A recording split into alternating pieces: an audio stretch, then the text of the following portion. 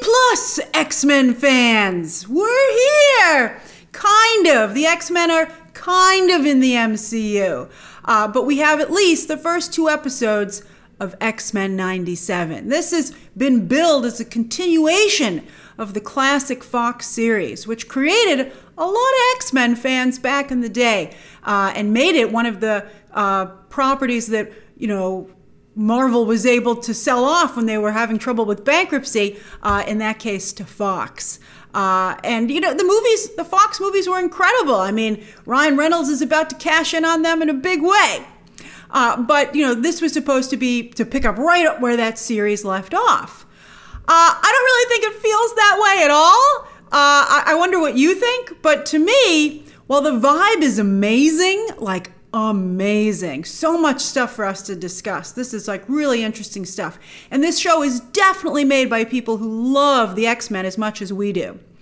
But the writing I would actually say is non-existent. It's like, I would say X-Men 97 plays more like a Cliff Notes version of the X-Men, with fans of the comics like myself constantly getting excited when they do the thing, but then they don't really do the thing. You're like, oh, okay. I mean, it's like, we know where it would go, but somebody who is not familiar with these classic stories would just be like, and then what happens? And it's like, go read the comics. I wish that they had links to go read the comics if this was the direction they were going to take, because they just leave you hanging.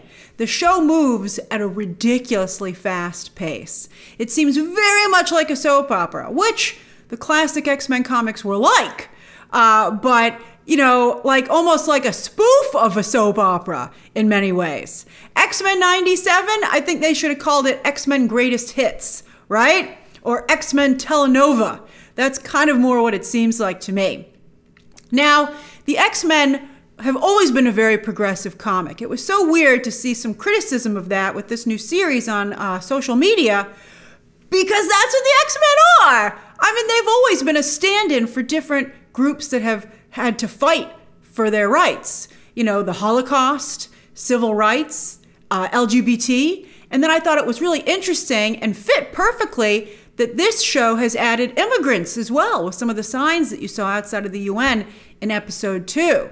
But never before, while it's been representative of those groups, never before has the X-Men leaned so much into that mindset, which I personally find fascinating. I think that's a really interesting and smart thing to do. But I don't know if it's gonna, narrow the appeal of the characters. But I thought that they very much had that mindset in terms of story and visuals.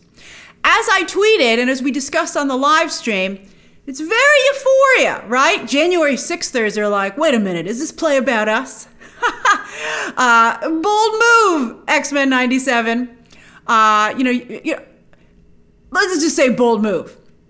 Now, Euphoria is a successful show, of course. One has won a ton of awards, has definitely become a part of the pop culture zeitgeist or whatever, right? But it's not a Game of Thrones. It's not a Last of Us, which was also a very LGBT show, by the way. And it's not MCU. It's not Fox X-Men movies. It's a smaller audience. So from a business, creatively, I think it's brilliant. From a business perspective, I'm not sure. We'll see how it does. We'll see. Now, this could just be something they decide to do for the animated series, and then that maybe would work. But I do wonder if this is Feige kind of tipping his hand as to the direction he plans to go for the characters or the team in the live-action movies. We'll see. Again, we'll see. Although I have to say the stuff that we're seeing in Deadpool and Wolverine seems pretty pretty much like the original films. A little, well, I don't know. I think, but still, Ryan Reynolds has done a good job evolving it to today. Some really great jokes. I think they're definitely on the same scale, this show and Deadpool and Wolverine. It's just Ryan Reynolds is very good with, he has a very sharp business hat. Now, it is weird to watch, speaking of the MCU, it's very weird to watch a Marvel show that does not even pretend to tie into the MCU. I mean, lately some of these shows have not at all tied into the MCU, but at least they've kind of said they were going to. You know, this one has nothing to do with the MCU. This is totally in its own space. And while I was watching, they only gave us the first 3 episodes for the press. And when I was watching the first 3 episodes, part of me, you know, I really wondered, what was the point of this show? Comic book fans like you and me, if you're a fellow comic book fan like myself, you already know these stories and they're not retelling them, so we don't get to re-experience them. And if you don't know the stories, they're not teaching them to you or introducing them to you. So, I mean, one season is fun, you know, to celebrate the X-Men and to call back to this iconic series. But, you know, three, I mean, they've already done apparently 2 seasons and they have a whole nother one coming. I think it would have to slow down considerably to make that decision seem to make sense.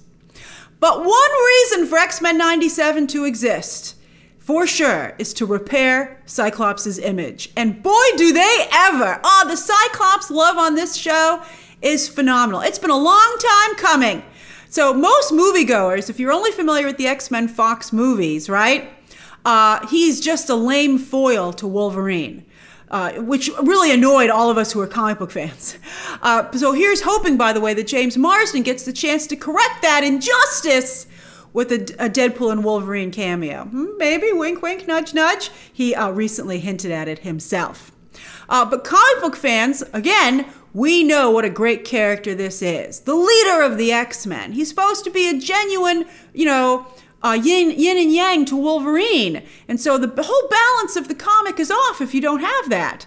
And more than ever here, he is such a Saturday morning cartoon leading man. I thought he was having some G.I. Joe vibes at times too. It was phenomenal. I mean, if you are even the slightest Cyclops fan, there's a lot here for you to be excited about. Maybe it'll make some new Cyclops fans. And with his incredible action moments, how can you not be won over? Particularly, when he demonstrates, I mean, when he entered into that Friends of Humanity warehouse, that was cool. That was really cool. But I was just blown away when he demonstrated how he did not need a parachute. Thank you very much. And he went right into superhero landing, speaking of Deadpool. I mean, it was gorgeous. I was like, hey, isn't anyone going to help Cyclops? What? That's fantastic. Wow. I mean, everybody on the sideline was just swoon, right? I mean, it was amazing. On that note, another reason to watch X-Men 97 are the amazing visuals. So back in the day, X-Men, like when it was really firing on all cylinders, X-Men trading cards were quite the rage, right? So there's a huge thing. Trading cards were, of course, big overall, but X-Men really utilized them well. And I think this show has what you would call, or I'd call, trading card moments, where a member of the team really gets to shine in an action moment, almost like it's a hologram trading card. Like it's not even a full action scene. They just kind of like walk the action runway, right? We're going to talk about the outfits and Hellfire Gala influence. All right, so in addition to Cyclops' moment, Storm gets 2 herself, 1 in each episode. Thank goodness she gets a chance to shine before they take her powers away. We're going to talk about that. And I thought Jubilee, just dancing with her powers, was one of the coolest, most hypnotic animation sequences I've ever seen. It reminded me of those really cool, like, animated Don Bluth movies in the 70s, where you were like, what are you doing? That's incredible. Can we get Zemo in here? MCU dance party. Magneto and Jean Grey get some big moments as well, but for me, the colors of their powers are wrong. Now, I know they're accurate to the original series, but I don't care. As an X-Men comic book fan, Jean's powers are pink and Magneto's powers are blue. So I really can't stand in the show when they don't have the right color powers. Again, I know it's from the animated series, but it's driving me crazy. Magneto's doesn't match his outfit even. I can't stand it. I mean, the power colors are supposed to match the outfit so that you can clearly see where they're coming from. I mean, it's clear visual rules, and I hates it. All right, so yeah. Let's talk fashion. Some bold fashion choices here. You know which ones I'm talking about. What do you think? Like, Magneto's are based on the comic, but are much more glam here. Wow. They really zhuzhed. I'm not quite sure what term is the right one to use, but wow. right? Like, Tim Gunn would be like, ooh, interesting. To me, I think this comes from the influence of the current comics, where they have the annual Hellfire Gala, which is really the Met Gala for mutants. Now, I know some fans love the Met Gala. I thought it was very clever when it was first introduced. And by the way, they had a real life one at Comic-Con. I think it was last year or something. And a lot of fans showed up, and to their credit, really brought it. Really brought their A game. I was very impressed. But I still don't like it in the comics anymore. I thought once was fun, but ever since, I'm like, it just doesn't work for me. I think it's a distraction. I think it slows the story down. It's a lot like the show, actually. That's fascinating. More talking and drama than action, So I don't know. I mean, it depends. I guess if you really like the current comics and the Hellfire Gala stuff, maybe you think the series is just perfectly fine the way it is. So what do you think of some of the more bold fashion choices that were made here? And then when it comes to the comics, this show is also a very strong nod, even stronger in fact. You know what? I guess it's kind of like in the middle, but very much a strong nod to the class. And the danger of that is that you please nobody. But it also has a very strong nod to the classic, iconic Chris Claremont, Jim Lee era. This cover, the most famous X-Men cover still to this day, very much this show. And the animated series, interestingly, the original one was like an all-ages version of the X-Men. But this is an adult version, very much like the comic. And I wonder if people will realize that. I mean, this is not a show. This is not an all-ages show. I mean, the comic was never, X-Men's not an all-ages comic. But it's weird because the original animated series was. All right, so anyway, back to the Claremont Lee stuff. All the group activities that the team is always doing, like playing team sports and having big meals together. Wait till you see them go swimming into the beach and have a cookout. They did all that stuff. By the way, that's a lot of beignet per person, Gambit. I'm like, 2 or 3 tops, Gambit. You can't have a whole meal of beignet. I mean, Gambit's not eating those beignets. He's just trying to make everybody else eat all those beignets so he can look even more fierce next to them. I'm onto your game, Gambit. And also, I thought Scott setting the table was a cute touch. I thought that was nice. These are the kind of dynamics that they used to show this way in the Claremont Lee era. The Claremont Lee comics were very soap opera-y, with lots of personal drama, including plenty of love triangles. Before Scott, by the way, got involved with Emma Frost, he had a crush on Psylocke, for those of you who aren't aware of that. Psylocke only shows up very briefly. We'll talk about her in a minute. The movies, though, only really did one love triangle, the Scott-Jean Logan one, and that really wasn't a triangle, right? Because one corner was unfairly lame. I hadn't expected to see as much romance as they have here. I was like, I mean, let's just call it romance, but I was like, whoa, a lot of sexy time on this show. Wow. But again, so in line with the comics, which were not all ages. So they're really, I guess they really feel like that's the only, I mean, it's on Disney Plus. I would think you try and have a little bit more broader appeal to create new X-Men fans, but they're just trying to, I think, impress the ones who liked the animated series. Now, the show is going along so quickly story-wise that most characters aren't getting a lot of screen time individually.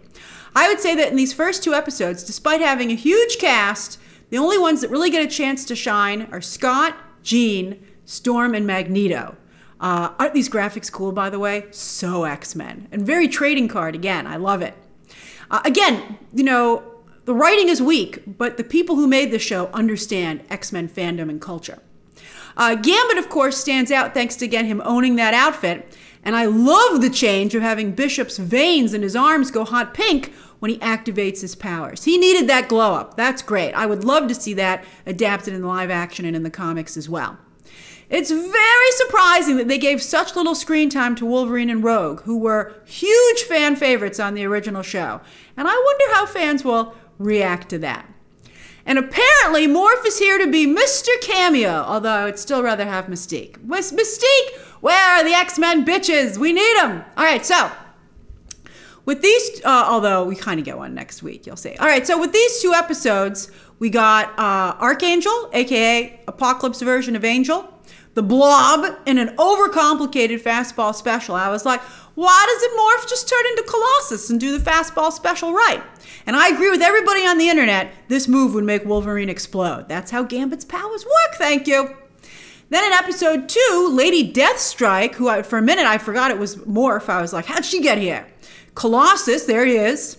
And my favorite cameo in these 2 episodes from Morph, Psylocke. Not only was the animation with her particularly fluid, flip that hair, baby, but she was a staple of the Claremont Lee era. I believe they introduced her, right? Very cool. So who are they fighting here? That's the Executioner, get it? X, right? Visually, right out of the comics, but with pretty much none of his story. You don't learn anything about him. He's from Friends of Humanity. That's it. It's just ridiculous. That's how little they do with him. So let's talk story. Again, there's very little here. Well, very little depth or nuance. I mean, there's a lot of, as I said, bullet points, X-Men cliff notes, greatest hits. And then, of course, plenty of drama. So Magneto is now leading the X-Men thanks to Charles Xavier's will, which, where was it? Isn't there a lawyer that Charles had that they can double check with? I wouldn't just take Magneto's word for it and some document he showed up with, which just happens to be in a middle book or whatever. And then in episode 2, he's leading the X-Men and he gets his own title card. He gets his very own title card, and not only does he have a title card, but it's first up. I couldn't believe it. I figured he'd have to give one doozy of a speech to be acquitted of all his crimes against humanity. I was like, all right, Magneto, let's hear it. And the speech is pretty good. It's the best writing in these 2 episodes. But really, he couldn't give a good enough speech to just be pardoned for what he said. I mean, and that's not even what the show does to its credit. They go through that, they allow him to have his big speech, but he's pardoned for very realistic reasons, right? As a thank you for not killing the United Nations Council, and then also because humanity needs him if he's willing to fight for them. Throughout history, government agencies have been willing to work with reformed criminals. Just watch Catch Me If You Can. And then, of course, other more serious examples, of course, exist. I thought it was clever to have Sunspot be kind of like the new Jubilee, as the very first episode of the original series featured Jubilee running away and being saved by the X-Men and brought onto the team, you know, as the entry point for the viewer, which they even, Jubilee even says that here. But they never did that. I mean, they had the setup, but then they just kind of dropped it. They were like, clever, huh? And we were like, ah, yeah. And then they were like, well, that's like, again, that's this show in a nutshell. They were like, pretty good idea, huh? And you were like, yeah. And then they're like, all right, let's move on. And you're like, are you going to do the idea? And they're like, nah, you get it. And you're like, I kind of do. Sunspot, by the way, hasn't even earned his title card. All right, then Friends of Humanity and the Sentinel stories were pretty secondary, right? Extremely rushed. They were like, we're done. And you were like, oh, okay. With this show, again, favoring personal drama instead. They're really just excuses to have like an action sequence. But you know, the action sequences, again, it's half a fashion show, half runway swerve, red carpet.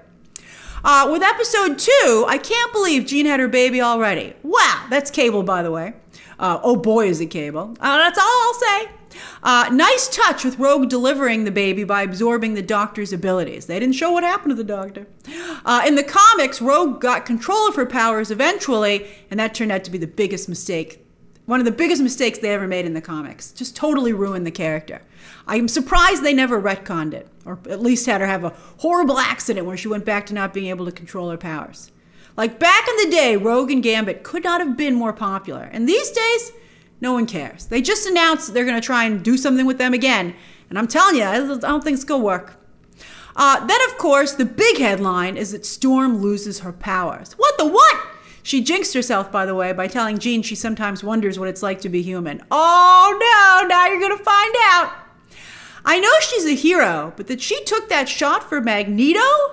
It just seemed like too much to me. I was like, try to stop it, Storm, but putting yourself in front of it? What? And so she left. She didn't even keep her lightning bolt earrings. She felt she could no longer wear them. So sad. But don't worry, Storm fans. All I'll say is she won't be gone for long. And then finally, the big finale. So we had the big headline and then the big finale. Another Jean? The look on the Jean that we've been with's face was hilarious, by the way. The animators did a nice job because she not only looked surprised but annoyed, which I thought was funny. And again, ridiculously fast. Just 2 episodes in, and instead of you think the focus of the first 2 episodes would just be Magneto leading the team. Like that's just would be it. Dealing with Charles Xavier's death and Magneto leading the team and kind of reintroducing audiences through Sunspot to the group. That should be the first 2 episodes. But no! Magneto's in the team, Sunspot, but then on top of that, Executioner, Friends of Humanity, the trial of Magneto, Jean Grey has her baby, Storm loses her powers, there's another Jean! I mean, it's nuts. It's nuts, as I said. It's soap opera rules. So we'll see if that works for him. So, and I can tell you, I've only seen 3 episodes, but so far, through 3, it has not changed. All right, so what do you think? Share your thoughts down below. Thank you for going over this with me. Are you a fellow X-Men, a diehard fan, or are you new to the party? And what do you think as the X-Men kind of enter the MCU? Share your thoughts down below, subscribe today, and of course, as always, you can check out some more videos right now.